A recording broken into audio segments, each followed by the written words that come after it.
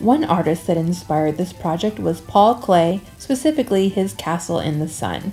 Notice the geometric shapes, the variation in size, and all the colors. Another artist that inspired this lesson is Blair, and this was a castle for Walt Disney. It was a sketch for a ride called It's a Small World After All.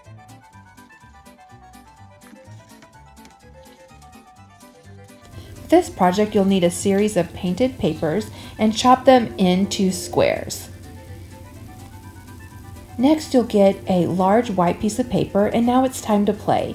Let's place these squares carefully on the paper to decide how we want to design our castle. Will there be tall towers? Will there be bridges? You decide.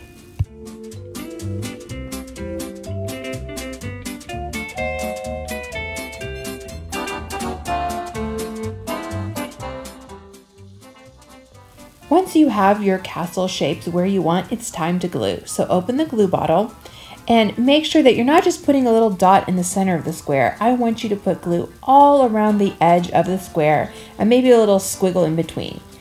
Line your square at the bottom of the page nice and straight and press down. We don't want any parts of that paper sticking up. Then when you glue your next square, make sure that it's lined up nice and cozy to the square next to it. We don't want any gaps in our castles. Before I glue all of my pieces down, there are two places that I wanted to create a bridge. So I used a circle tracer, cut it out, and I'm going to save that extra paper for another design.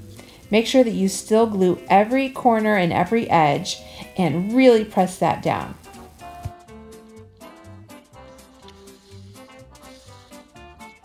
Now that you have your base layer of your castle, let's add some more details.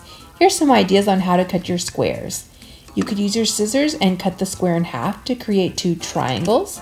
You could use a circle tracer to create a circle and cut it out.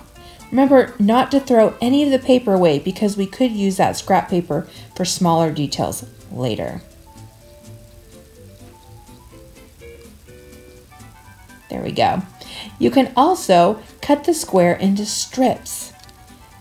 Those strips could be used on top of one square or several. Here I'm going to create a pattern by having one side plain and the other side painted paper. The opportunities are endless. Play around with your papers that you've created. See which is the best solution to create visual balance.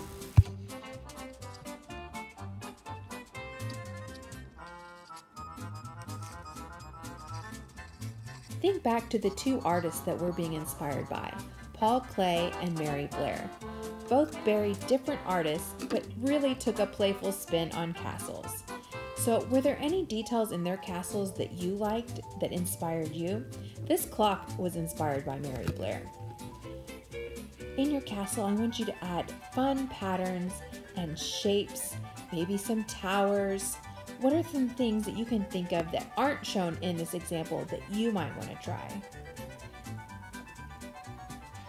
When you're done adding lots of color and patterns and texture, make sure that you close your glue bottle, and I can't wait to see what you do.